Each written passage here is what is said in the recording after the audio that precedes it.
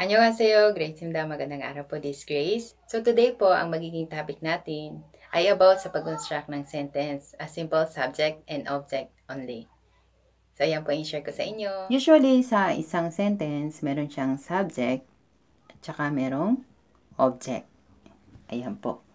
Kaya nga lang, in Korean language, marami kasi siyang mga forms and types. So, ngayon, hatiin po muna natin siya. Bali, dalawa, i-focus natin, iunahin natin itong subject, tapos next naman is yung object. So, ipaliwanag ko kung paano tayo bubuo ng isang subject and then at the same time, paano tayo bubuo ng isang object. So, in Korean language, meron tayong tinatawag na patchim. Patchim or yung mga ending.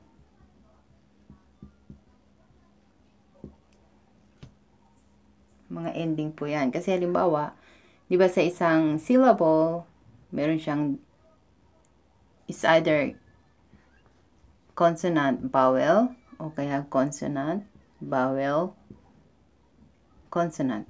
Ganyan. So, depende sa sitwasyon. Tapos, meron din naman na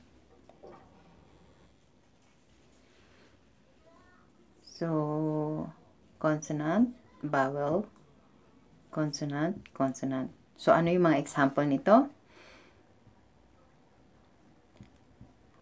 Ito yung consonant, tapos ito yung vowel. Tapos, consonant, vowel, consonant. Consonant, vowel, consonant, consonant. Ayan po. Kasi, sa isang syllable, minsan meron dalawang characters, tatlo, at saka apat. So, ang patchim na tinatawag nila ay itong mga nandito sa baba. Ayan po.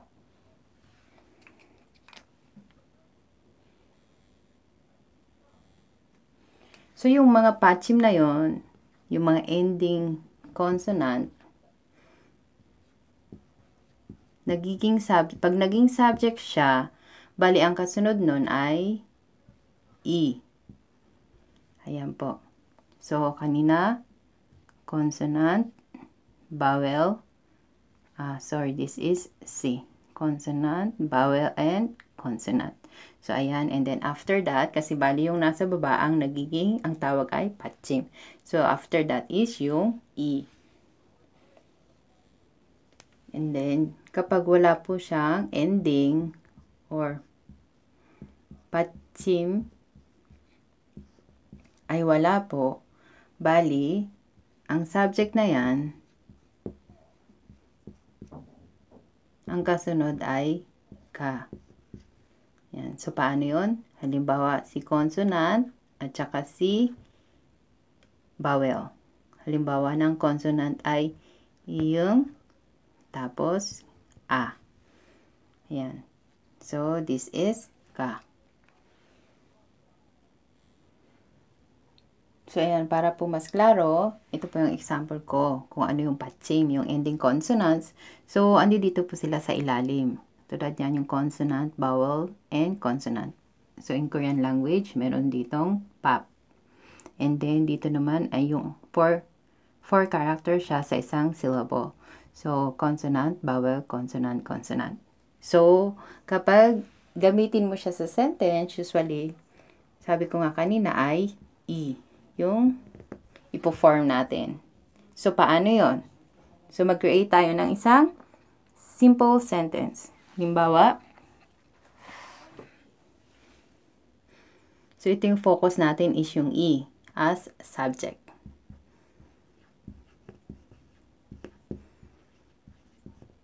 And then, with patchim, kaya siya E. So, halimbawa yung subject natin ay shik. Ayan. Tapos, root word ay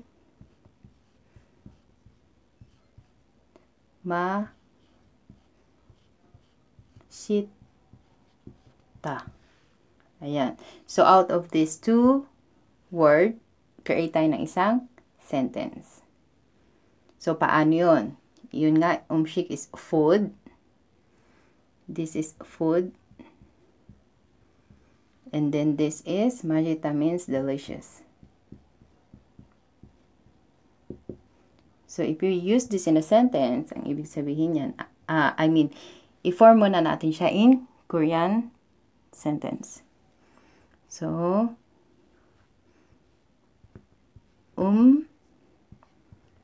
음식이 kasi 기역 or meron siyang 받침 na consonant. 음식이 맛있어요.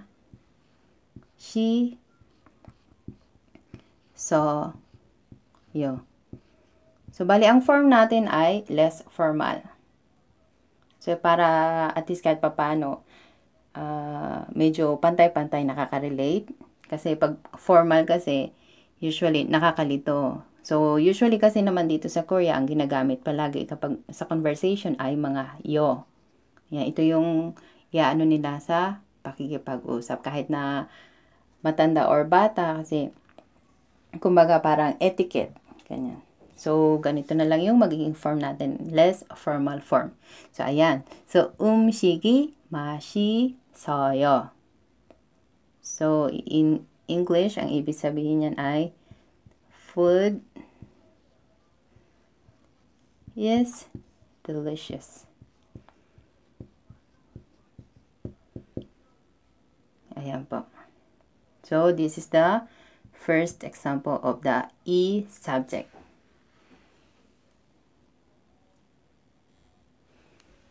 And then, second is 책상.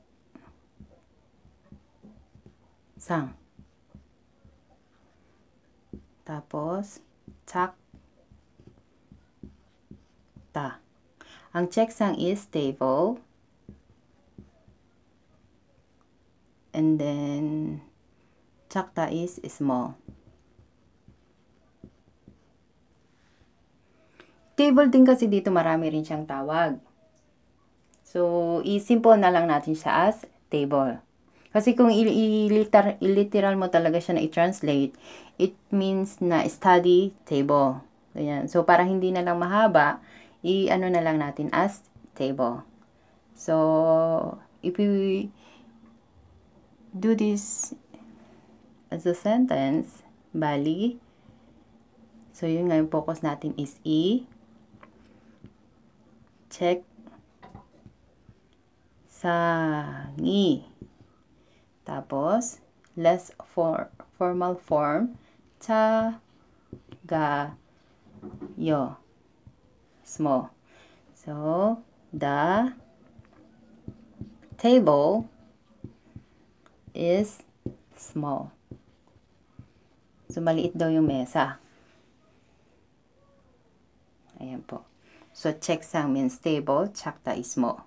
So, we use this in a sentence using this E because subject with 받침 이응 or consonant. So, 책상이 작아요. And the number 3 example is check. Check. 무겁다.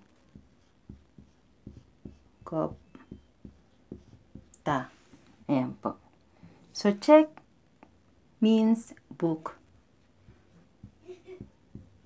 And then, 무겁다 means heavy. So, sentence is 책이 무거워요.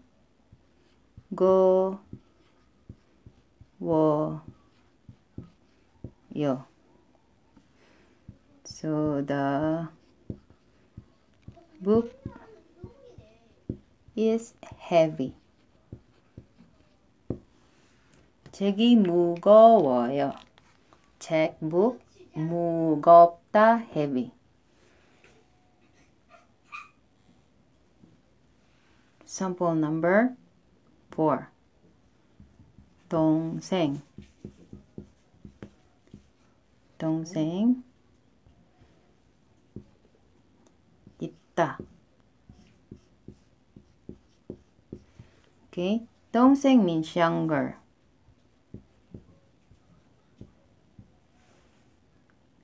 So, let's refer this as example. Bali, siblings na lang. Tapos, ita means have. Okay? So, sentence. 동생이 있어요.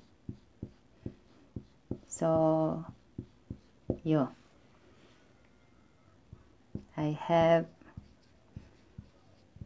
a younger sibling. Ayan. Meron akong nakababata na kapatid. Kasi pag sinabi mong tongseng, it's either sibling or friend, ganyan. So, ang inano ko na lang dito ay yung nakababata na kapatid. So, yan po yung example. 동생 있다. But if you use that in a sentence, ang ibig sabihin yan ay 동생이 있어요. I have a younger sibling. Okay, last example for this is 집 means house, and then molda.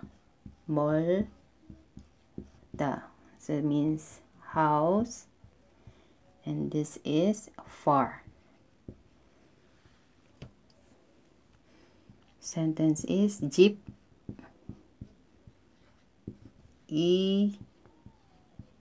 멀어요.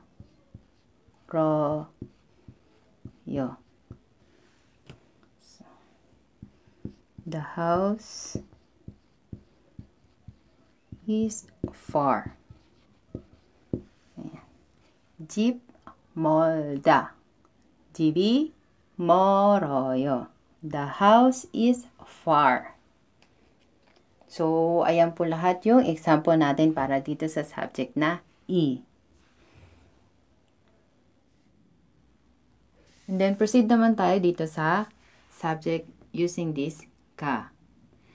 Kanina, kung meron siyang patsim, ngayon naman ay no patsim po tayo. Which means, yung consonant at saka vowel, o kaya consonant at saka vowel. So, ayan po yung patsim no. So, yung first example natin ay number 1, pada. Tapos, 깊다. Ang pada ay sea. 깊다 means deep. So, if we're going to use this in a sentence, ang ibig sabihin po nito ay 바다가 깊어요.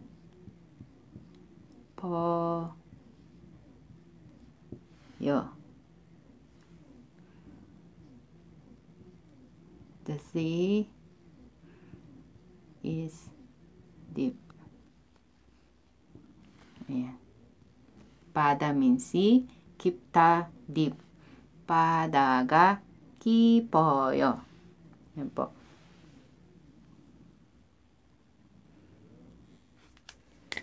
And the second example is 아이. 아프다. I means child. 아프다 means sick. Yeah. So this is 아이가 아파요.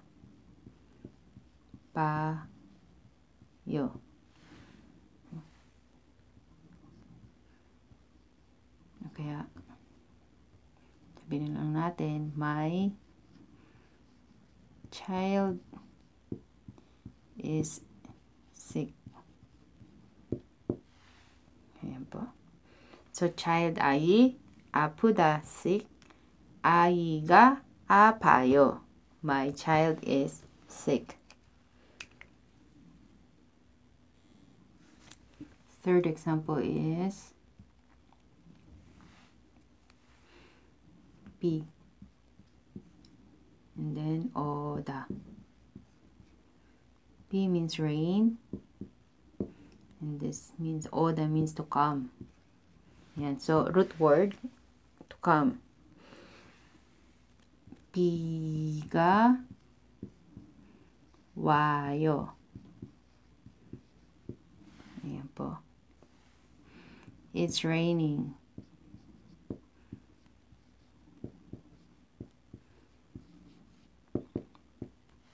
Ganyan. Biga wayo, it's raining.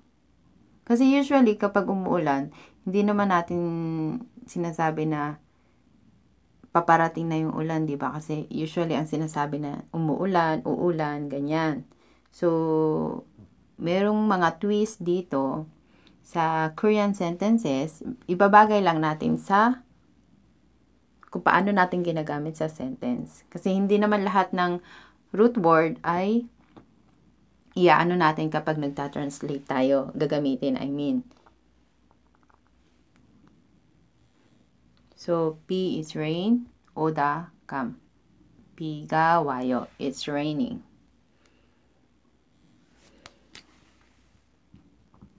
4 is 날. 시 좋다. Yan. 날씨 means weather. 좋다 means, ito marami itong kahulugan. Depende rin kung saan mo siya gagamitin. It's either good, nice, fine. Yan. Basta sa mga root word nga nila, katulad ng sinabi ko, depende kung saang sentence natin gagamitin. So, in a sentence, this is 날씨가 좋아요. So, the weather is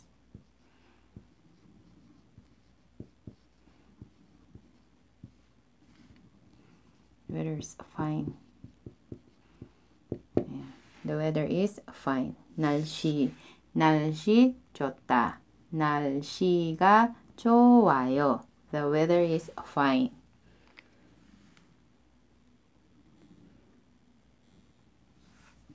And then last example is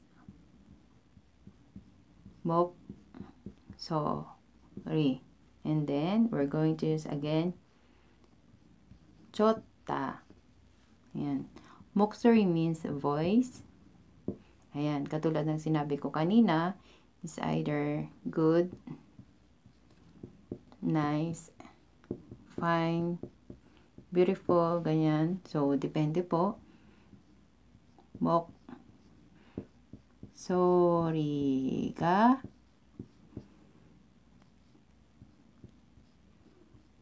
좋아요. Your voice is good.